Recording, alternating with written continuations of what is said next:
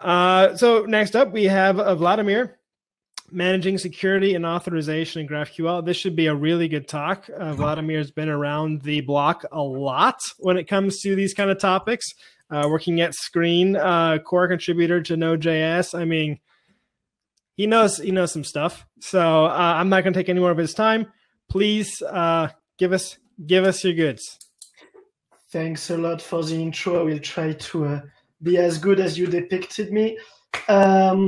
So this should share my screen. Is that correct? I hope so. Let me just do 2 seconds of window management. I apologize immediately, but I will be looking at this screen because I've got like a dual thing, and the webcam is obviously not where it should be. So let's go for this talk about GraphQL with a security perspective. As introduced, I'm Vladimir de Turckheim. I work at Sqreen where I do Node security full-time, and I'm also part of the Node.js security team. You can follow me on Twitter if you want. And I have a confession to make. I'm not a GraphQL expert. My field of expertise is web application security, and I actually do 2 things in my life. I protect applications and I break applications. And from time to time, I also build things. And what I want to bring to this talk is the perspective from someone who is at the same time a developer, but also a security person through GraphQL. So in this whole talk, we will consider that GraphQL is another way to exchange data between a client and a server, and we will see what will be the perspective of a hacker when meeting GraphQL. So GraphQL is an abstraction, and it's designed to make your life better. It enables you to build better application faster. And the first time I discovered GraphQL, I was just feeling like a turtle on a rocket. It just like feels the future and so powerful. But abstractions sometimes can make you forget about implementation details. And as a hacker, as a security person, the most important at the end of the day is implementation details. That's where the fun happens. And probably I'm going too fast and I'm spoiling the major part of my talk. So let's dig into one question is, who would want to attack a GraphQL app? I don't plan in giving you tools to destroy applications that are presented in this conference, but I want to give you the perspective of the process of how a hacker, malicious or not malicious, would go to break a GraphQL application. And without any surprise, I guess the first thing a hacker should do is to identify that the application is actually using GraphQL, because otherwise there is no need into knowing anything about GraphQL hacking if you want to break into REST or other kind of APIs. So, okay, it's pretty easy. Have you heard of this tool named Wapalizer? It's basically an add-on you can add to Chrome, and I recommend actually everyone who is interested in tech to have this add-on. And it tells you which are the libraries used by a website. And here I was browsing Airbnb sooner today, and I see they have Apollo somewhere. So I can expect them to use GraphQL somewhere. Of course, GraphQL is not only used for browser-facing application, it can be used for mobile application, but we have a set of tools to analyze either the application code, if it's a mobile application, either the application network traffic, and that's pretty much how we detect that an application is using GraphQL. We will find GraphQL-related libraries, we will find posts request to a /GraphQL endpoint, or we will inspect the payloads and just see that they look like GraphQL. It's the hacker spirit. You have to know enough little things about a lot of things so you can identify things. And I said a lot of times the word things in that last thing. What comes next? You have identified that an application is using GraphQL. So yeah, hacker, what do you do next? Then you want to identify the schema of the GraphQL application. I will explain right after why it's one of the first things you want to do, but we will use two techniques to identify the schema of a GraphQL application. The first one is abusing introspection. So GraphQL is very powerful and self-documenting, and a simple query could actually be used to identify the schema of a GraphQL application, depending on the implementation of the GraphQL server. So let's do a live demo because we are ambitious, and mostly because we are not on a stage at a physical conference, but I am in the comfort of my home with my optic fiber conference internet. So I hope that my live demo will work. So here I've got just a simple GraphQL endpoint. It enables me to track some kind of Dropbox-like application. When I've got users, I can fetch them by ID, and I can get their name, and I can identify their amount of disk usage. Let's say that I want to check the billing, and I've got these pieces of information. And because I have prepared my talk, I've got a query in my history that is named introspection query. And to be honest, that's why I circle back and not being a GraphQL expert. What a hacker will do, they will identify that your app uses GraphQL, and they will Google how to hack GraphQL applications, and they will see you should drop the schema. So they will Google how to drop the schema, and they will find this query online. I did not write this query. I just copy-pasted it from somewhere on GitHub, and it works. You actually have knowledge about the query, and you can drop the schema itself. You even have the documentation. So I told you about users in this app I built. Here you've got the description of the query with the parameters, so you know what query are valid. And then later you've got the type of the user where you can identify, that's not what I want. I want the type of the user, it should be inside. Where is it? Okay, that's the demo epic fail. Here it is.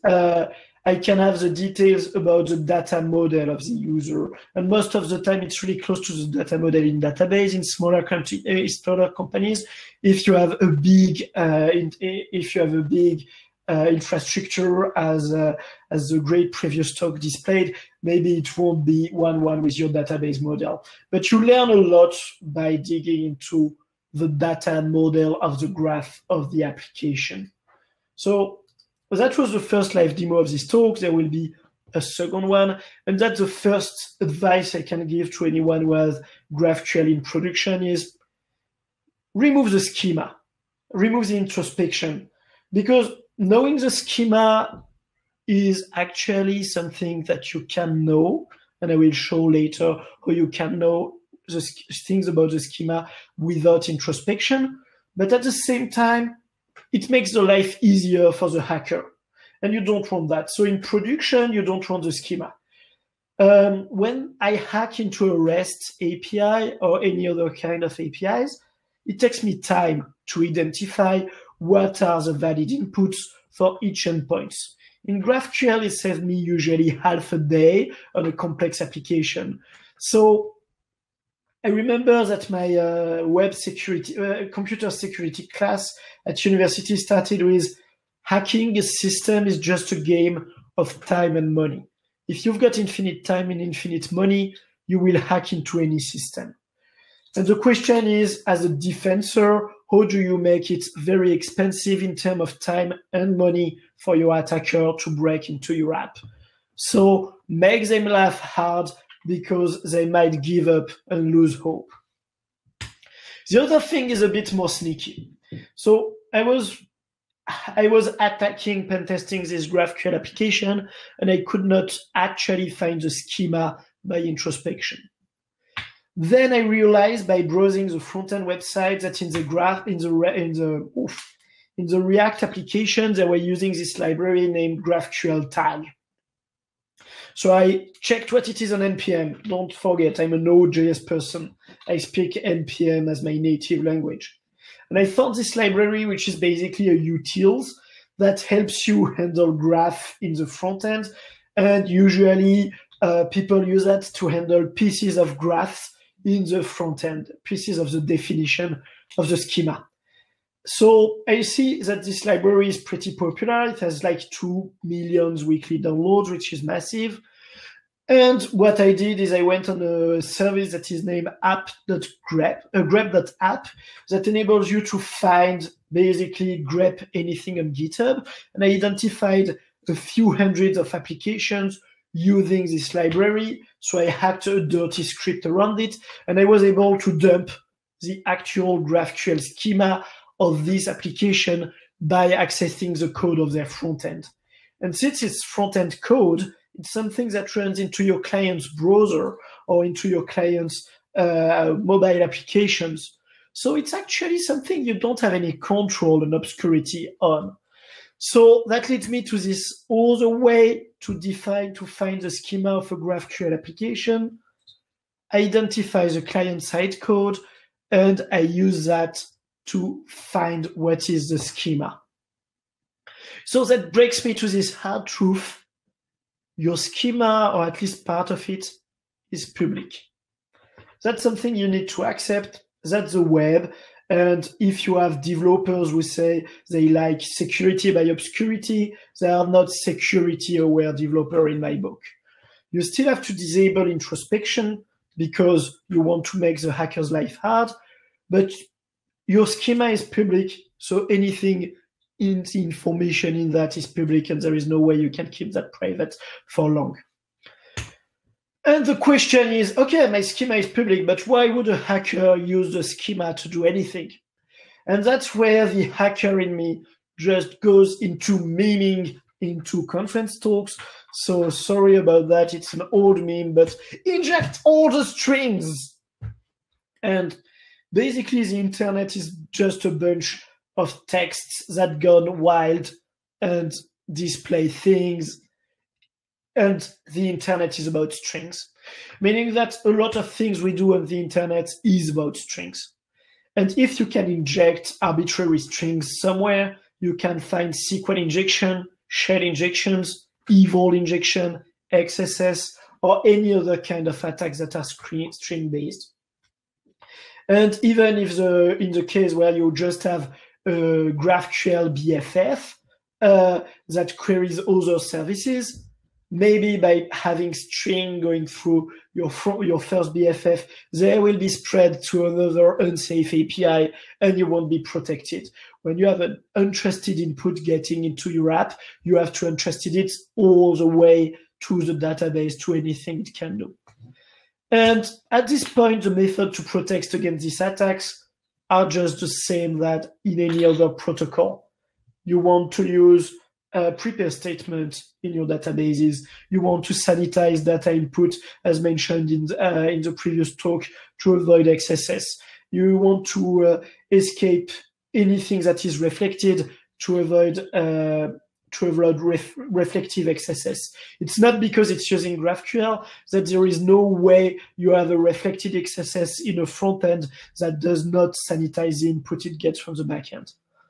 So without further notice, let's go through the second live demo of this talk, and I hope this one will not fall apart either, because for this one I have less preparation. I mean, I don't have a pre-saved query. So let's remove all this garbage that I don't understand, and let's go back to a standard query for that one. So because I already know the schema, I know all the fields that I can use. Right now it's on the right-hand side of my screen. So I will say that I want name. Sorry, this is not GraphQL. ID and disk usage. And why I selected the 3 ones is that because that's all the ones that are available. And as a hacker, I just want to see all the capabilities of the API. So I run this thing, and I have identified here an input string thing. So I will start to play with it. And the person who wrote this API is a terrible person. That's me. Because here I see that when I start to play with the value, with legitimate like thing, I have some kind of weird output in the error. Command failed. A shell command did not work. And if I had followed the advice from the previous talk, I would have hidden my error when something happens. But for the sake of making my demo easier, I expect terrible developer on the other side. I know this terrible developer, it's myself. So I see that there is something in my input that is used to run a command. So I look back at the API and I'm like, hey, yeah, there is something like disk usage. How does this API compute disk usage for a certain user? Probably by running a shell command to ask the OS about disk usage. So here I've got user IDs. Okay, so let's try to tamper with that. Okay, we have got the same issues as previous one, but here I see that the command run is du for getting the disk size, and here I've got the full path, and here I've got my input. So let's be hacky and do something like ls/. And here I don't have any error. The code is running properly. And in disk usage, I've got 100K. Then I've got things like, hey, I've got /v.turckheim, /tmp, /documents, /applications. And I was actually able to ask the server to give me the value of the command ls/. So in that example, I'm just reading. And in terms of risk management in security, we use 3 vectors. We name CIA, no link with the agency. It's confidentiality, integrity, and availability. And basically, when you have like what we call a shell injection, which is the attack I have now, everything is broken because I've got read writes with the user that is with the user rights that is running the code. I've got writes with the same user, and temporary, and with that I can break confidentiality. I can read any piece of data. I can break integrity. I can modify any piece of data, or availability. I can just restart the server or shut it down. So that's the vector you want to protect, and in that case, I've broken everything. Of course, if you're not a terrible ops person, because I'm not only a terrible dev person, I'm also a terrible ops person, you run your code with an unprivileged user that cannot tamper too much with the host machine. Okay, so now that I have injected all the strings, next thing I do is I inject all the objects. And here you're like, wait, what? In GraphQL, you cannot object objects. And that's actually true. GraphQL by default is not object injectable, but there is the custom scalar type that can be used, where you can extend and create custom basic type in GraphQL. And actually, one of them is very popular, according to NPM. It's the JSON one. And if you can inject arbitrary objects into a server, you can perform NoSQL injections. This talk is not about NoSQL injections, but you can check Sqreen blogs or my previous talks on that topic. I have talked about that extensively for 2 years a while ago.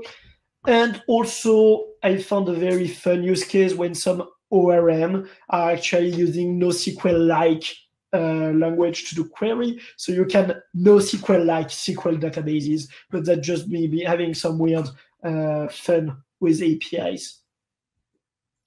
Before we finish, because we have 2 minutes to go, a quick word about user management.